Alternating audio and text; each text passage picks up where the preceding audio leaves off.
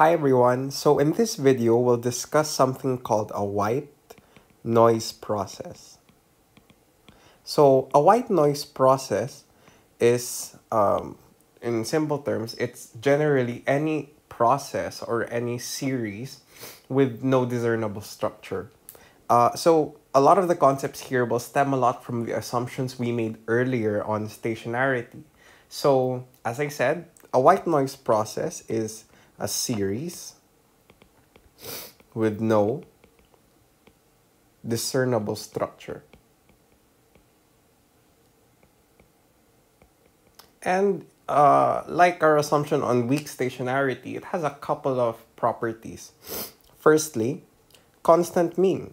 Okay, so constant mean holds. So we also assume that the expected value of y sub t is equal to mu. That is, the mean of the series doesn't change at any time period. So the mean of the series on period 1 is the same as period 2, is the same as period 3, and so on. Second, it also has constant variance. So as we said earlier, the square differences from the mean, yt minus mu, or that's just variance of yt, this is equal to sigma squared, is also constant. So like with our weak stationarity assumption, we also assume constant variance. So what differs from our stationarity assumption and this white noise process that we're dealing with here? Well, it comes to the third assumption. And the third assumption under a white noise process is this, that the autocovariance at time t minus s can take two possible values. Okay, it's equal to sigma squared if t is equal to s, and 0 if otherwise. Okay, now it differs from our earlier assumptions, but we need to understand that assumption to try and get this one. So if we recall, the assumption yt minus mu, yt minus mu, this is equal to sigma squared. This is our constant variance assumption. But the assumption, it's also equal to gamma 0, or the autocovariance at the initial time period. So at the initial time period, the autocovariance is equal to the variance of the series itself. So we permit that value, of the autocovariance is equal to the variance when t is equal to s. But when t is not equal to s, in a white noise process, that gamma t minus s is just equal to 0. And that differs a bit from our assumptions. It sort of strengthens that assumption earlier. So say you have two time periods, say 5 and then 4, you'll get an autocovariance, a specific one in the other assumption. That we had earlier with stationarity. So say this is 5, gamma 5. And then you have here 4 and then 3, this is gamma 4. Okay.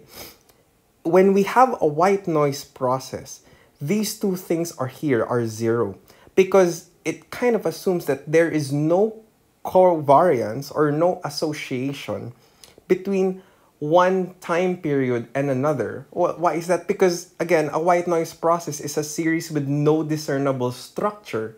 So you cannot infer some sort of association between one time period and another. It's purely stochastic.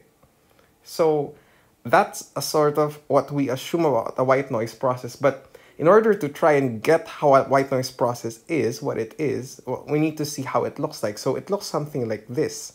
So notice here we have a series.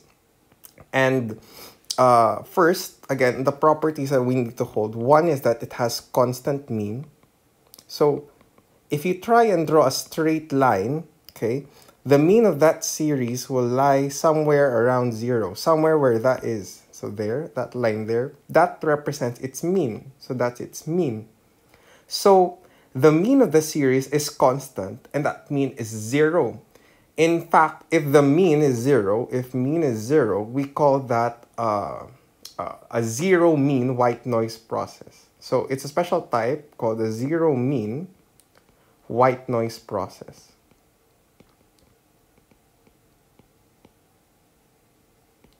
Okay. Then the second assumption is constant variance. So if you try to graph the variance, you'd see that it's also relatively fixed when we try to isolate that.